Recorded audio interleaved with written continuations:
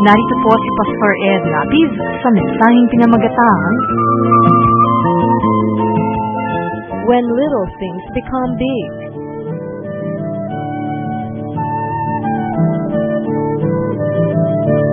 Dear Lord, we thank you for your goodness, for your mercy. Thank you, Lord, for your grace that we're all here, up and about. Thank you for another day of life. Thank you for our health, the strength that you give us. Thank you, Lord, that we're surrounded by people that we can love and who can love us. And you reveal yourself to us in many wonderful ways. As we continue to enjoy your presence and to worship you, Father, may you continue to cleanse us. Forgive us all our iniquities, Lord. Nawa po ay kami linisin ninyo, pakahugasan niyo at gawin yung karapat-dapat lumapit sa inyo. Hindi dahil kami, Lord, merong sariling merits, but only because of your grace, only because you love us and you forgive us. So may you be our speaker, Father. We ask you to speak before your people. Lead us unto greater knowledge of you, unto greater godliness. And as we know more, we may not only increase in understanding and knowledge, but may we actually increase in godliness, in Christ-likeness. Nawa bawat mapag-aaralan naming salita ay maging pagkain na aming Espiritu. Kalakasan namin at kami lalo namang maging kawangis ng iyong anak na si Jesus. In the name of Jesus, we reject, rebuke, and drive away all work of evil, all malicious plans of the evil one against his assembly, all work of evil men and evil spirits, we reject in the name of Jesus. And we ask you, Holy Spirit, infill us, empower us to see what must be seen, to hear what must be heard. And through all this, Father, may you be glorified. In Jesus' mighty name, we ask you to be our speaker, O Lord. We have not gathered to hear a human voice, but your voice. Use your servant as your footstool, but be our speaker. Preside over this activity. We are your church. We are your people. And we ask you, Father, let your will be done. In Jesus' mighty name, we pray with thanksgiving. When little things become big. Atin pong basahin ang John chapter 5, verses 1 to 9. John chapter 5, verses 1 to 9. Sometime later, Jesus went up to Jerusalem for a feast of the Jews. Now there is in Jerusalem near the sheep gate a pool, which in Aramaic is called Bethesda, and which is surrounded by 5 covered colonnades. Here a great number of disabled people used to lie, the blind, the lame, the paralyzed. One who was there had been an invalid for 38 years. When Jesus saw him lying there and learned that he had been in this condition for a long time, he asked him, "Do you want to get well?" "Sir," the invalid replied, "I have no one to help me into the pool when the water is stirred. While I am trying to get in, someone else goes down ahead of me." Then Jesus said to him, "Get up, pick your mat, and walk." At once the man was cured. He picked up his mat and walked. And may the Lord bless us through the reading of His wonderful and powerful words. So ang Panginoon po ay nagpunta dito sa lugar na ito na merong isang paliguan, isang bukal na nagkakaroon ng isang maliit na pool, and it was surrounded by beautiful colonnades. At kung saan may mga kapansan na doon ay natitipon sapagkat naghihintay sila ng himala. A lot of disabled people were lying by this beautiful pool because they think that when the water gets stirred, the first one to get into the water will get healed. And once in a while, this quiet pool would suddenly stir up as if somebody is trying to stir it. And they believe that an angel would come down from heaven and stir the water. At contest ito, ang kauna-unahang lumusong sa tubig, sa dinami-rami ng mga may kapansanang naroon, siya lang ang mag-isang pagagalingin. So there was an invalid who was in that condition for 38 years, and he was one of those people. At siyempre, pagka yung tubig ay biglang kinalawkaw at umalimbuka yung tubig na ganyan, siyempre maiiwan siya dahil siya nga ay lumpo. Kaya hindi natin alam kung gaano katagal na siyang nakapila doon, hindi na siya mauna-una, ang tagal-tagal na. Mabuti pa yung mga bulag, kahit hindi na nakikita kung saan tatalon, makakatalon. Pag sinabing, ayan, gumagalaw na yung tubig. Kaya wala silang inabangan kung kailan kukulo at kung kailan biglang mahahaluka yung tubig na yon. And the Lord was noticing and watching this whole tableau. And the Lord asked this invalid, "Do you want to get well?" Interestingly, the question was not if he wanted to be the first one to get into the water, The Lord asked, "Do you want to get well?" But the invalid's answer was very oblique. He did not even answer the question. Ang sabi niya, hindi nga po ako mauna sa paglusong. He complained about his inability to go in first into the water when it is stirred. So, obviously, this invalid was focused on the technicality of how the miracle might happen and not on the miracle itself. That's why it is important to focus on the spirit, not on the form of anything and everything. Because the form is only superficial. It is the spirit of the event, the spirit of the word, the spirit of everything that happens that really matter. And so the Lord said, bumangon ka, tumayo ka, buhatin mo yung higaan mo, umuwi ka na. And this he did. By the power of the words of Jesus, this invalid who heard Jesus said, stand up, pick up your mat, and walk. And he did. And he walked away from this rather interesting situation. So the man was cured. He picked up his mat, and he walked away. What healed him? The water? No.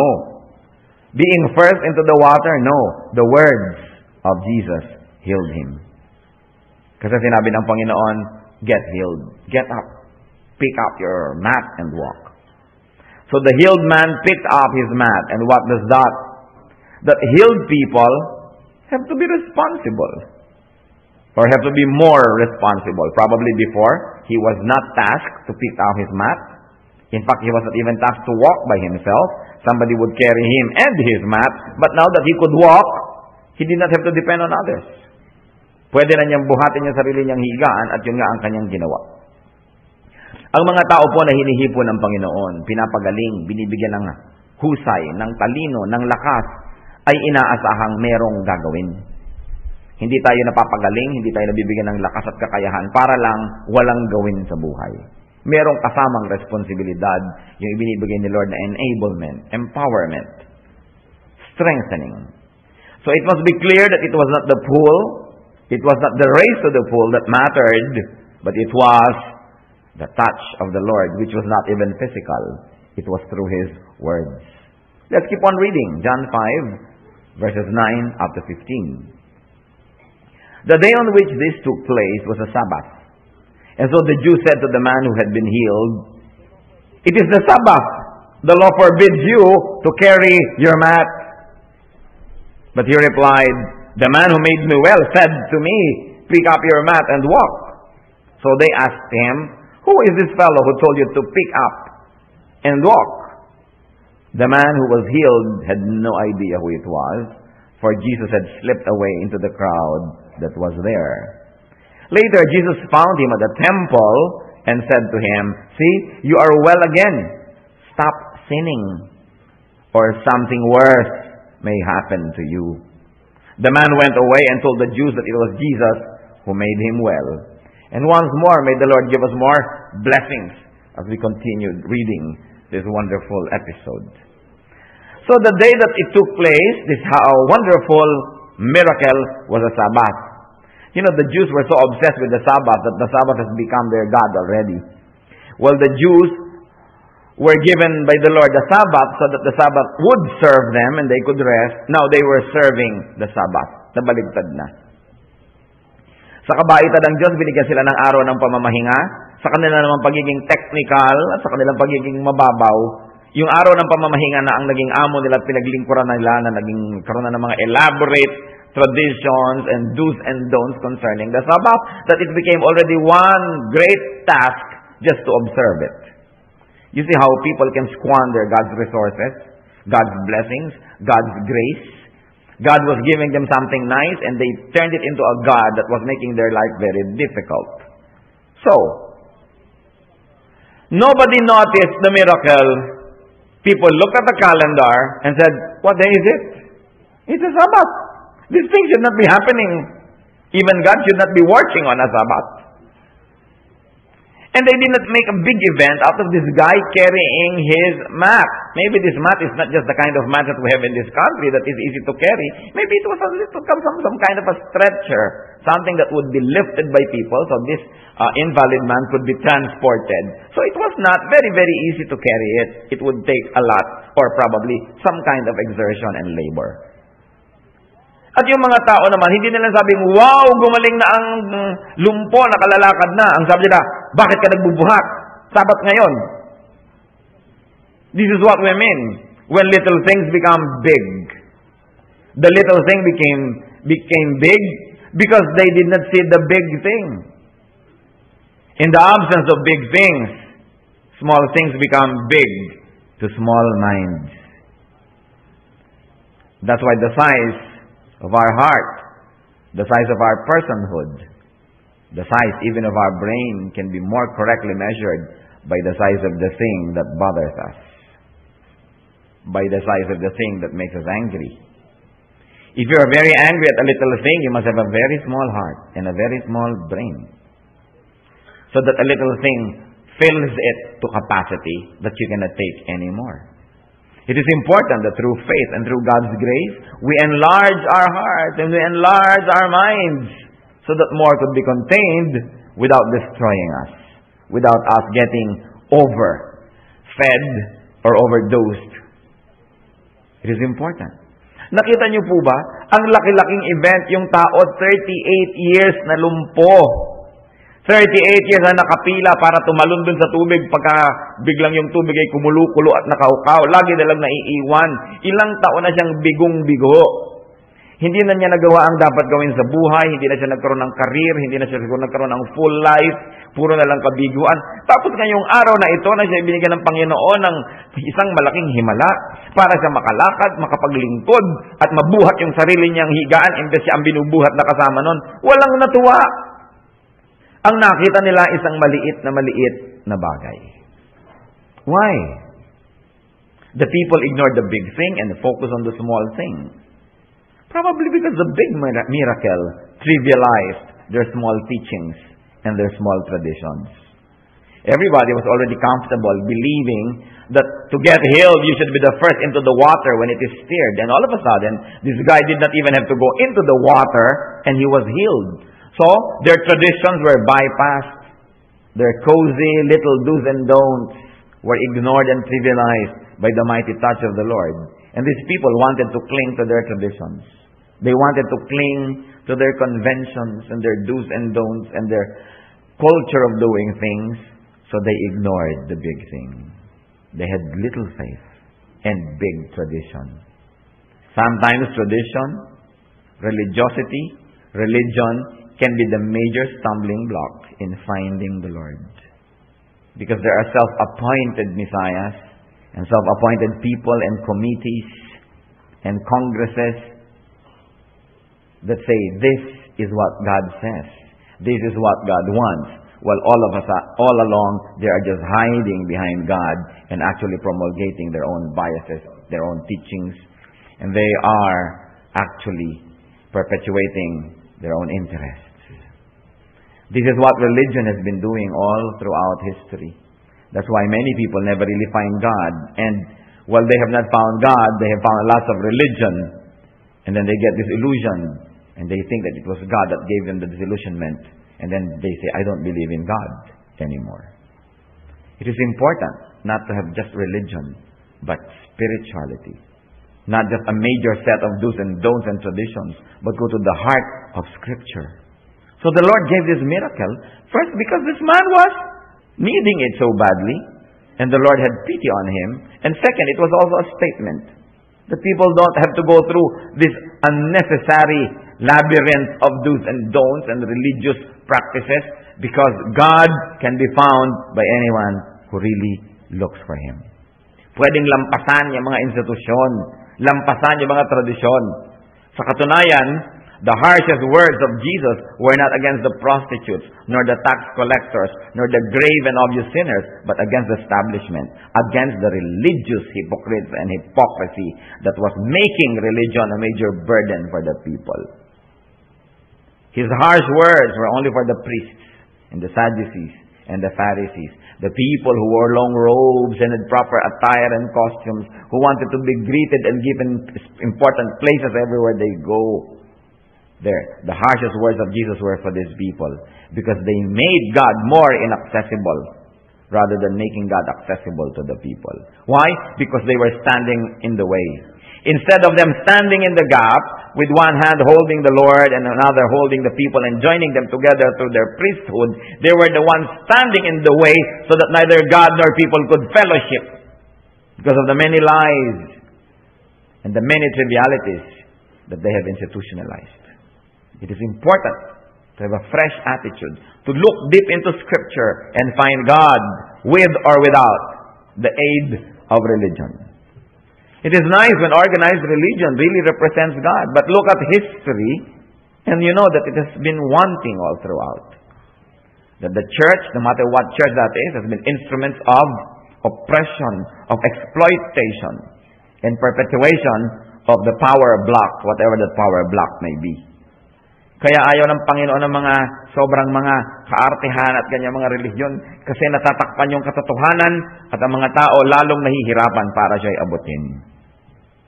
Kailangan marami kang bayaran, marami kang gawin, marami kang kung ano-anong hirap na ginagawa para mo lang marating ang Diyos, samantalang ang Panginoon, hindi naman niya tayo pinaakyat sa langit, siya ang bumaba rito para talaga tayo magkaabot-abot at magkahawak kamay sa Kanya. At ang Panginoong Diyos, iniwan niya ang kanyang kaluwalhatian, namuhay bilang isang halos ay hamak na tao para lamang mapalapit sa atin. At lahat ng hirap ay kanya nang binata, tiniis, inilagay sa kanyang katawan at namatay siyang daladala yon para tayo iligtas na. Tapos ngayon, pinahihirapan ng relihiyon ng mga tao para makarating sa Diyos. It is important to seek the Lord with all our hearts. Directly. It is nice when some people explain to us Scripture because they have probably taken a few steps ahead of us and they know a little bit more than we do. That can be helpful. It is important when people help us pray and pray for us. But you cannot depend on just people praying for you and people studying the Bible for you and just giving it to you on a silver platter. It is important to search God with all our heart in a personal way. Matthew 7:7 says, "Ask and it will be given to you. Seek and you will find. Knock and the door will be open to you." And it is pathetic that many people are not able to find God because they're always asking the priesthood, they're always asking the establishment to do it for them. It is a personal matter. So tinanong nila yung tao, bakit ka nagbubuhat? Huwag kang magbuhat. Araw ngayon ng pangiling, Sabat ngayon. Sino bang may kagagawan yan? Sabi ng tao, ewan ko ho. Sabi kasi nung nagpagaling sa akin, buhatin ko to, di binuhat ko. Loaded itong sentence na to. Sabi niya, ipinagbabawal niya sa akin magbuhat. Hindi niya naman ako napagaling kahit kailan. Siyempre, nagpagaling sa akin, yun ang sinunod ko. Sino ba yan? Ewan ko, nawala na dyan Nakita niyo ang Panginoon, matapos niyang gumawa ng malaking bagay, hindi naman niya inilagay yung sarili niya sa ibabaw na entablado at sabi, akong gumawa nito, akong ginawa nito, purihin niyo ako. It was very anonymously done and he disappeared in the crowd. He blended into the crowd so easily that nobody could recognize anymore who did this wonderful miracle. Sabi ng tao, ewan ko, hindi ko po alam. And so, ano pa ang susunod nating nakitang eksena dito? Jesus found the man at the temple. This is very interesting. Una, the Lord found him in this terrible situation, waiting for healing. The second time that the Lord found him, he was at the temple. As soon as this guy could walk, as soon as this man would be able to transport himself on his own, we find him going, not to the nightclub, not to the casino, not to a picnic, but to the temple. It's very important that people who are enabled by the Lord to move should move towards Him. Of course, the temple was just a place. It was just a building. But in those times, in the heart of that invalid who was healed, it was the symbol of God's presence and God's economy and God's love. So, mobility should bring people to the Lord. Hindi yung binigyan ka ng sasakyan kung saan-saan ka nagpupunta. Binigyan ka ng pera kung ano-anong ginagawa mong mga kabaligtaran ng gusto ng Diyos. Binigyan ka ng kahusayang kumanta, ang pinagkakakanta mo tungkol sa mga bagay na ayaw ng Diyos. Binigyan tayo ng mga resources, ginagamit natin sa paglayo sa Diyos, hindi paglapit.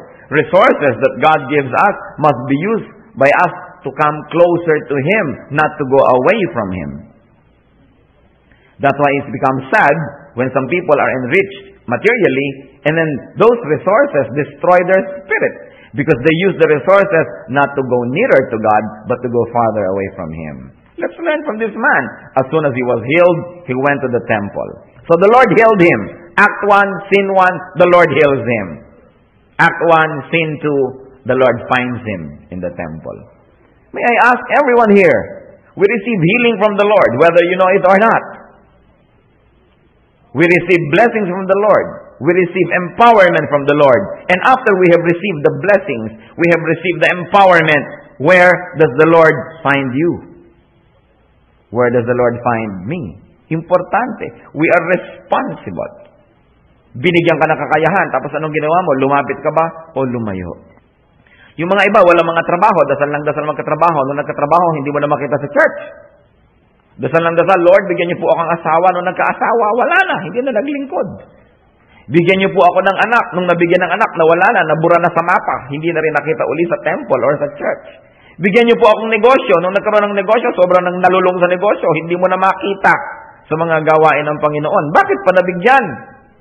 Binibigyan tayo ng Panginoon, hindi tayo para malayo sa Kanya, kundi para tayo malapit. Kaya tayo dapat ay sumusuri ng mga tinatanggap natin. At sinasabi natin, teka, kung tatanggapin ko itong isang bagay na ito, galing ba ito sa Diyos? Sa biglang tingin, maganda, pero anong gagawin ito sa aking espiritu? Anong gagawin ito sa aking buhay? Anong gagawin ito sa aking buhay pamilya? Makakabuti ba sa amin itong trabahong ito, itong assignment na ito, itong resources na ito, o hindi? Malalayo ba ako sa Diyos o hindi? At kung malalayo, wag na. Isa lang yung pandaraya ng sanlibutan. At kung mabuti ang bigay ng Diyos, hindi lang yun dahil doon sa binigay ang mabuti, dapat mabuti rin ang bunga. May mga tao na bigyan ng kagandahan. Anong ginawa sa kagandahan? Na gamit pa ang kagandahan para marumihan ang espiritu at kaluluwa, imbes na makatulong. Kaya sometimes, beauty is a curse. When people who are given such beauty are not able to glorify God through it, and they allow such beauty to destroy them. Mas maraming nade-destroy na beautiful kaysa hindi beautiful. Paano? Madaling matempt at madaling makatempt. Siyempre, kung hindi ka masyadong kagandahan, hindi ka hinahabol ng tukso. Kung ang ganda-ganda mo, di hinahabol ka lalo. Kaya napakalaking pananagutan na maging maganda. Sabihin niyo sa sarili niyo, ang laki pala ng pananagutan ko. Biruin mo. Malaking pananagutan na maging mayaman. Malaking pananagutan na maging matalino. Na maging malakas. Kasi, kung pwedeng lumapit tayo sa Panginoon sa pamamagitan niyan, lalo naman na pwedeng gamitin niya na entry point ng temptation. Isang pananagutan. So, Jesus found him in the temple. Very important. And Jesus says, wow, see, you are well again. Kasi kilala na naman ng Panginoon yung bago 38 years ago Alam na ng Panginoon ang sitwasyon niya So niya, it's good to see you well again. And then, very interestingly, the Lord said, stop sinning, or something worse may happen to you. By the looks of it, it seems that the root cause of the man's illness was sin. That's why something bad happened to him. And the Lord, who knows everything, says, stop sinning or something worse may happen to you. Why worse? Ayan, naramdaman mo na yung resulta ng sin. Nagkasakit ka na. Dapat matuto ka na. Pag inulit mo pa uli yan, mas grabe nang darating sa'yo. Sinayang mo naman yung pagkakatuto mo. At hindi lang yon, pinaghimalaan ka na ng Diyos. Binigyan ka na ng Kanyang grasya. Tapos sinayang mo pa uli, worse talaga mangyayari. Sa palagay niyo ba, mga kapatid, tayo nagbabasa lang ng isang kwento na nangyari almost 2,000 years ago? Do you really think that we are just reading about a man who lived and died about 2,000 years ago? Or are we reading about our own lives? One of the wonders of Scripture is that the stories are literally true. But the stories also have a second and a higher meaning. They are also symbolic. Tayo yan We are that man. We are that invalid that has been trying very hard to find solutions for our problems and needs and wants and lose and not find what we want. Then Jesus walks into our lives and gives us a shortcut and says, believe in me and you will be saved. Believe in me and you can be what you have to be. You can bypass tradition. You can bypass the do's and don'ts of men. You don't have to be winning this race. You don't have to be the first one to get into the water. You don't even need the water. Just take my words, and you will be healed. The Bible was preserved not only to regale us with interesting stories that happened a long time ago in a faraway land. No, the Bible was preserved because it is about us today. For all people, for all time. That's why it's so miraculous. You read about somebody you never met, about a culture that you've never been into, and you find yourself in the story. And you find their aches, your aches, their struggles, yours. And you know what? You will also find their God, your God, if you will open your ears and eyes and heart. Because God is the same yesterday, today, and tomorrow. If the Lord was able to heal that man, there's no reason why the Lord cannot heal us now. Maybe we can walk. Maybe we are not physically crippled, but we suffer many forms of paralysis. We suffer many forms of illnesses that also make us immobile, that render us nearly prisoners of our own mats, our own stretchers and beds. When you cannot forgive somebody that needs to be forgiven, you are not free. You are an invalid. When you cannot forget some bitterness of the past, you are a prisoner of the past, like that man was a prisoner of his mat. When you cannot overcome pains and sorrows of childhood, disappointments and aches of the past, we are actually invalid. We are paralyzed. Just like that man. Except that his was a physical paralysis. But a lot more people are suffering spiritual and emotional paralysis. And the same Lord that asked him, do you want to get well? Is asking everyone now, do you want to get well? And he says, stand up, pick up your mat, and walk. In a manner of speaking, the Lord is saying, get up from your sorrows. Get up from your past. Get up from all of these things that hinder you to be the full person that I want you to be. And then be responsible. Pick up your mat. Do what you must do. And walk away from this problem. Walk away from this situation. And the unsaid is, walk to the temple and commune with God. This is the same truth that we can see then and we can see now. But the Lord says, now you're healed. A lot of us have been healed by the Lord in many ways. Touched by the Lord, empowered by the Lord. And the Lord is saying, not only to this man, but also to us, stop sinning, or something worse may happen to you.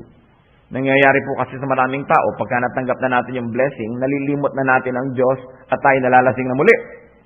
Taimtim lang magdasal pag nanganganib ang buhay. Mahabang magdasal pagka maraming panganib at nangangailangan. Sunod ng sunod sa Diyos pagka mahirap at kawawang-kawawa. Pero oras na nabigyan na ng laya, nabigyan na ng mga kayamanan, nabigyan na ng lakas, unti-unting nakakalimot sa Diyos. Kaya itong istorya ko binabasa natin ngayon. This is not a lesson in history. This is a lesson in current events. This is a lesson about you and me. The Lord says, stop sinning, or something worse may happen to you. Do you think it's an accident that we are all hearing this now? I don't think so. The Lord loves us. And the Lord likes to remind us. So the man was well again. And the man who was made well again should stop sinning. It is important. The first meeting, the Lord healed him. The second meeting, the Lord warned and taught him. Usually religion would do it the other way. The first meeting, religion would preach and tell you what to do and not do. And the second meeting, if at all it would be that way, then that's when the blessing comes. But the Lord gave the blessing first before He preached. A very wonderful principle that we can learn. That we should earn our right to be heard, even before we preach to people left and right. Have we done them something good? Pag tinignan po natin yung tao, kawawa naman. Lagi na lang siyang naiiwan pagkatalo na doon sa tubig. Kasi walang tumutulong sa kanya, obviously. Siguro merong mga tumutulong sa kanya, bubuhatin siya doon, dadalhin siya sa umaga, pero iiwan na siya. Bahala ka na dyan sa buhay mo. Kukunin ka na lang namin mamayang hapon pag magsasara na yung pool. Kaya lagi siyang naiiwan. But what do we learn here?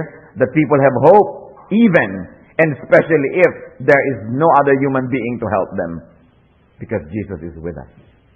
Do you ever feel alone at times and feel that nobody is going to help you when you have a need? Or you have experienced many times when there was a need and nobody came to the rescue? Look around you. You don't have to look far. Jesus is only a prayer away. And this is also one of the very important symbolisms of this story. That there are people who probably feel alone, that there's nobody to help you, but it's not true. Bakit ang dami-dami ng mga pasyente itong napansin ni Lord? Siguro dahil ito yung walang tumutulong eh. You know, the Lord is the greatest equalizer of many opportunities and many blessings. So nakita niya itong taong to walang nagbubuhat. So anong ginawa niya? Sinabi niya, huwag ka nalang umasa sa mga magbubuhat. Pagkagalingin na kita, gusto mo ba? Kayo ba umaasa sa magbubuhat? Umaasa ba tayo sa kapwa-tao? Nagkakaedad na tayo, umaasa na lang ba tayo sa ating mga anak, mga apo? Paano kung di sila naaasahan? Mga anak tayo, umaasa na lang ba sa magulang? Paano kung mga magulang natin ay hindi naaasahan?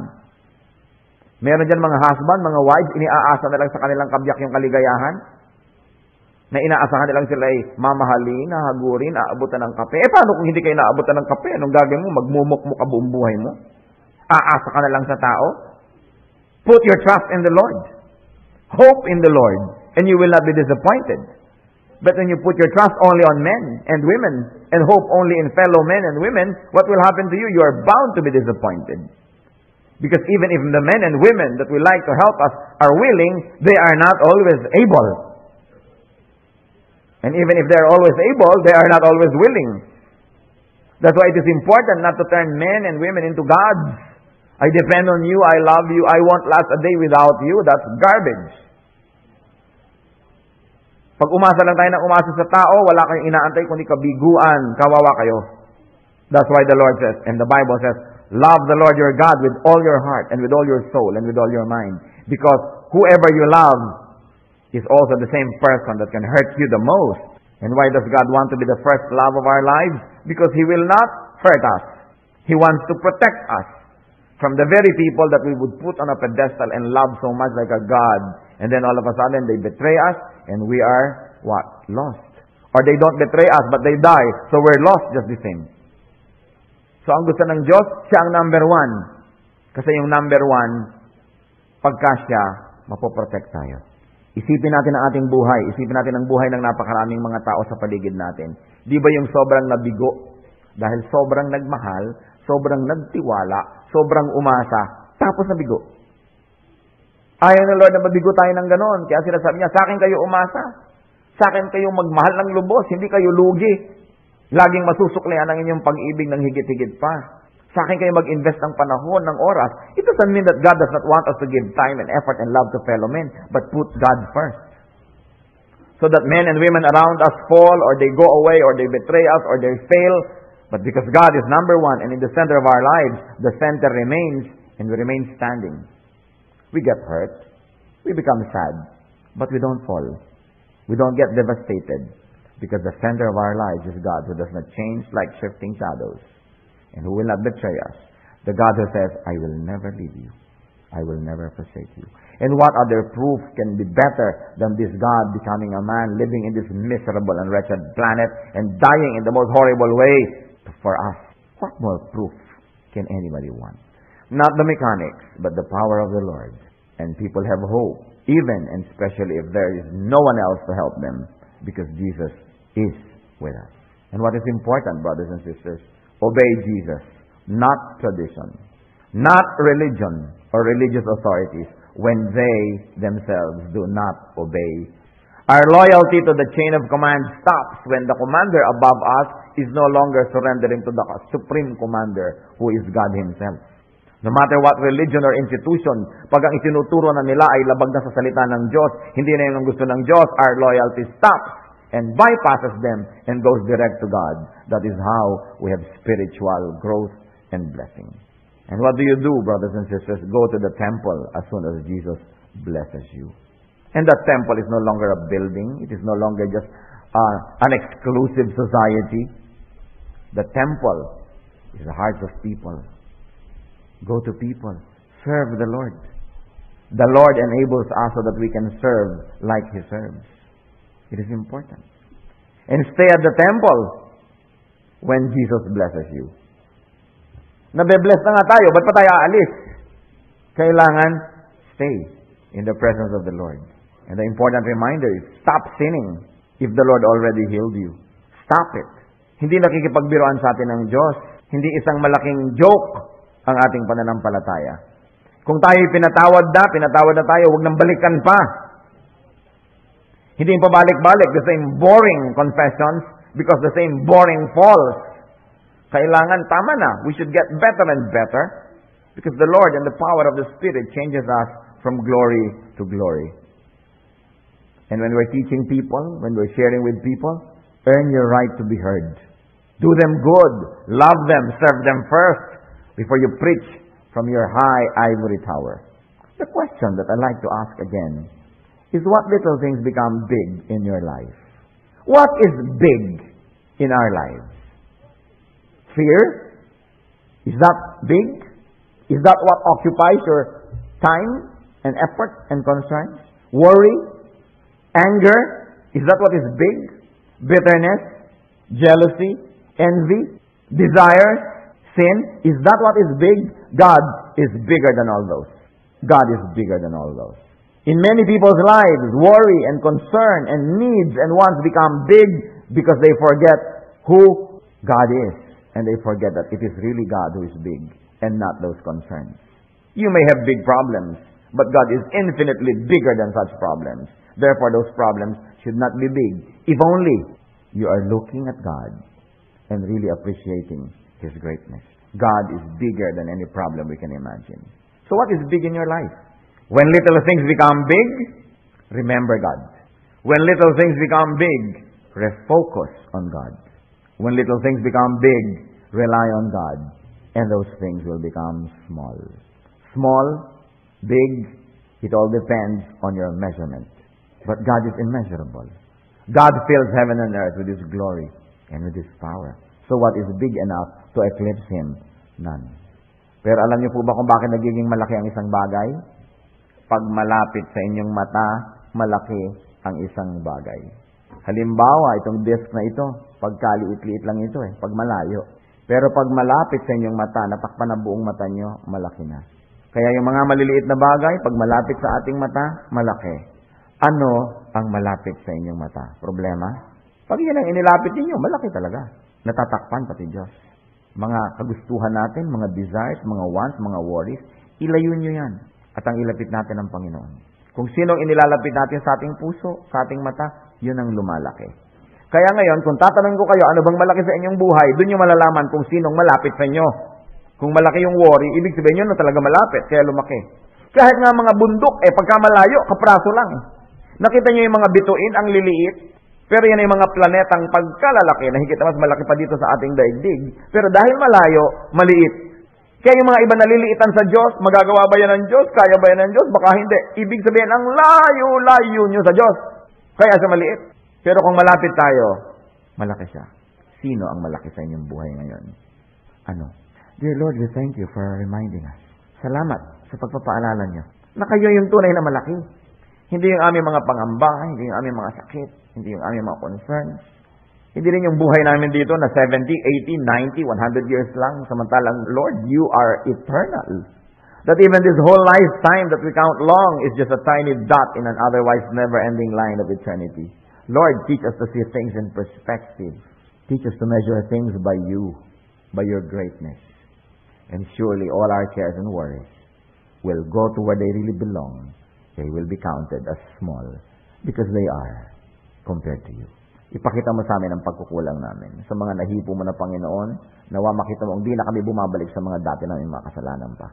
At kami umasa sa inyo, hindi sa kakayahang mauna sa paglusong sa tubig, makipagkarera sa tao at makipagunahan, kundi umasa sa inyo. Ituro mo sa amin, Panginoon. Let us be silent before the Lord for a minute. Let the Holy Spirit give you very personal applications of this message. And may the Lord bless all of us.